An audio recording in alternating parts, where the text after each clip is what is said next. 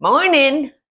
I'm sharing with y'all today one of my sons, both of them, favorite thing in the world for me to fix for them is country fried steak. So I'm heating my skillet in a little bit of oil. I'll be adding that along. So Teresa was very smart. She had the butcher run the Artie cube steak through the cuber one more time because I tell you, I haven't been having good luck with the country fried steak being tender. Always has been in the past, but it seems like as the prices go up, the quality may go down a little bit. I don't know. So y'all can tell me what you think.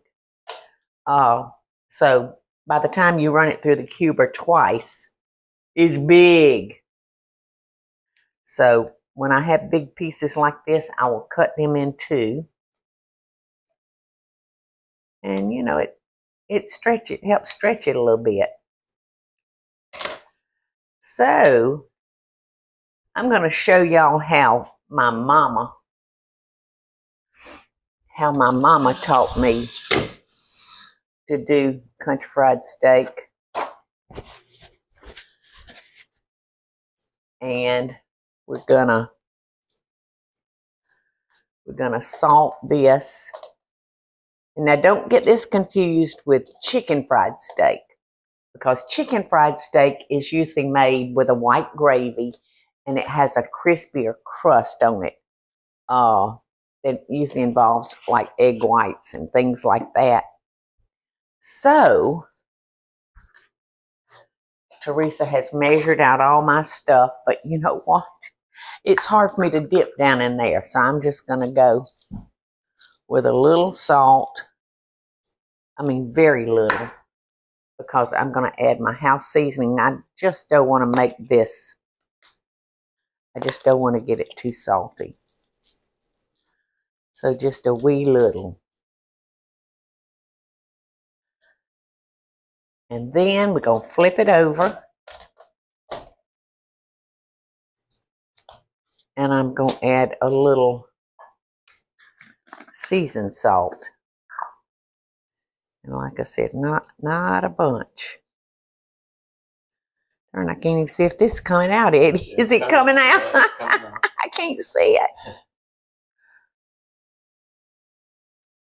We can always salt it more at the table, should we want it. So I probably got,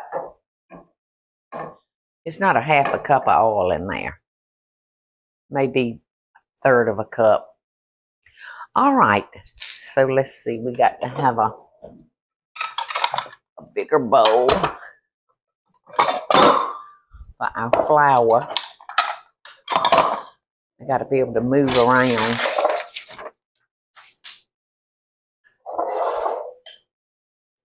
Now I do add some garlic powder to my meat, and I don't know how. That recipe's been in there so long, this particular recipe that I'm doing, and I can't imagine why I would have left out the garlic powder, because this just gives it a nice kick. You don't have to worry about how much you put on of this, because there's no salt. This is just garlic powder.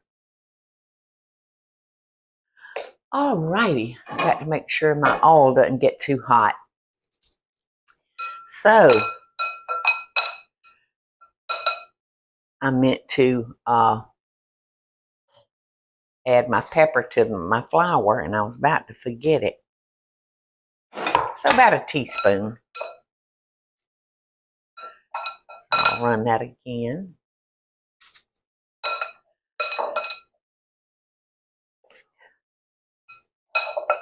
I am some kind of messy with flour, aren't I, Eddie?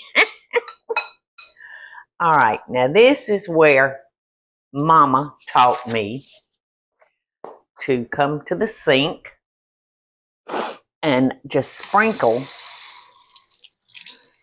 this with a little water. And we're going to run it through the flour one more time. to make sure, you know, we got a nice crust. And that water will help that flour stick to it. So says Kari Hires, my mama.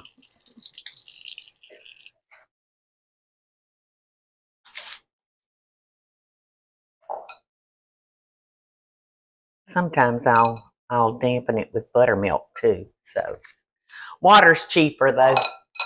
So we'll go with water.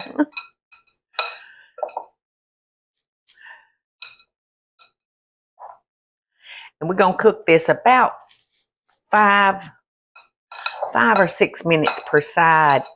This is so nice and thin. You know, it's not gonna take long to cook because also we're gonna be putting it back in a gravy. There we go. There we go. What have I got this thing on? Oh, perfect. I got it on medium high.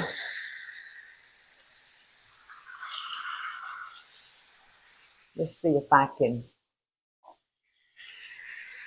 get all 4 pieces in there. See, I could have cut that piece in half again. That's a little crowded, but that's all right. All righty, y'all. I'm fixing to take up this batch and put the other batch in. And I'm going to lay it on a little paper towel. See how nice and brown that is on both sides? Yum. And I have found over the years of me cooking, it's not good to keep flipping your steak back and forth. You know, I try to just turn mine one time. And that way the crust just sticks on it better for some reason. All right, now I'm going to add some more flour. And look at all that stuff down in there. Ooh, those little bits are going to make the best brown gravy. Okie doke. So in goes our flour.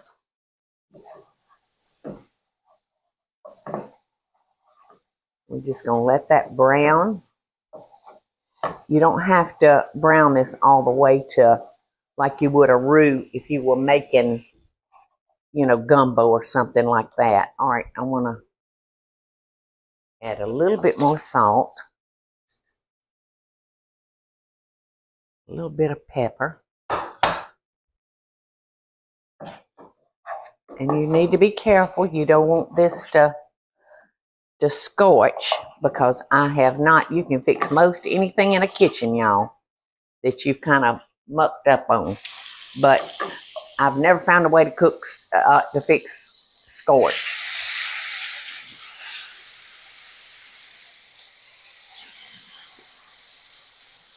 And as this cooks, it'll keep getting thicker and thicker and thicker. Look at that beautiful gravy, Eddie. Ain't that pretty? Yeah. Oh, I forgot my onions.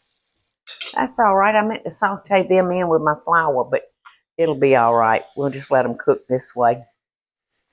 Because I am going to let this do its magic.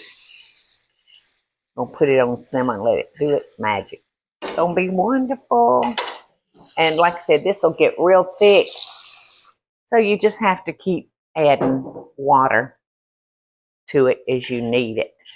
And I want to share something with y'all. I've shared this with y'all before, but in case there's new people that don't know about this, every bride that's making gravy for the first time, this is a gravy master. And if your gravy is not quite dark enough, you can put a drop of that in it. And it'll get you the color that you want it to be. And see, it just took a drop. And to me, it has no flavor to it.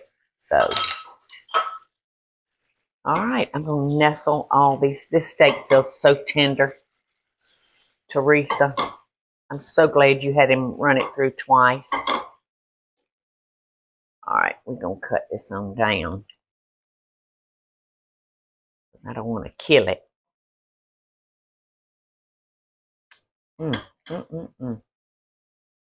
Holy moly.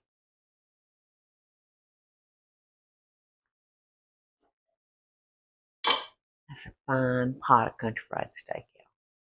So let's find a lid.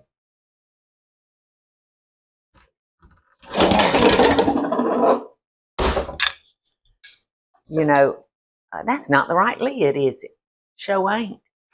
Oh, so I've got that all the way on simmer.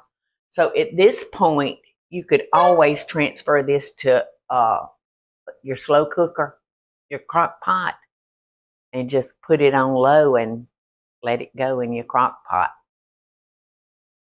That's it. I can't wait to taste it. You know, I have so many people say, I can't make gravy. Yes, you can. Yes, you can. You see how simple it was. Looks good, doesn't it? All right. I got us some biscuits ready to have with our steak. Oh my gosh, don't those look delicious? Delicious, delicious. And they taste delicious. Probably don't need that, but you got to have a little butter with your biscuit, don't you?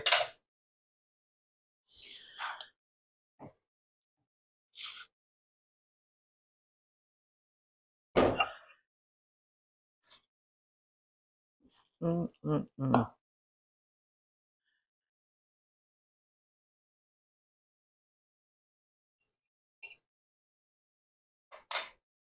this looks so good.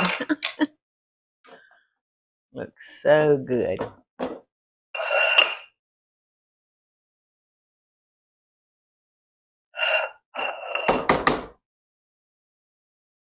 Well, maybe a little bit more.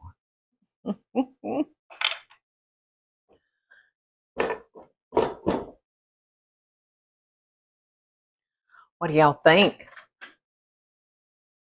Think this is good enough to eat? I believe it is.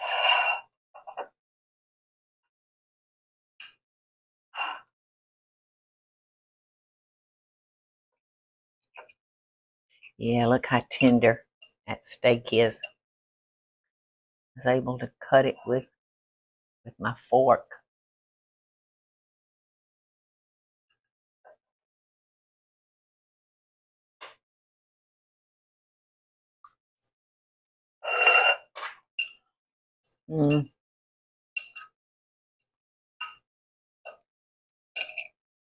Wish my boys were here.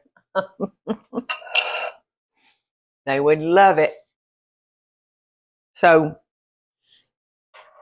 you saw how easy that was to make.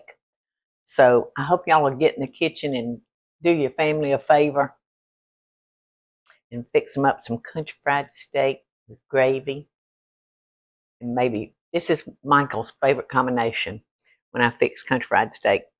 He wants country fried steak, rice and gravy, biscuits, and garden pea salad.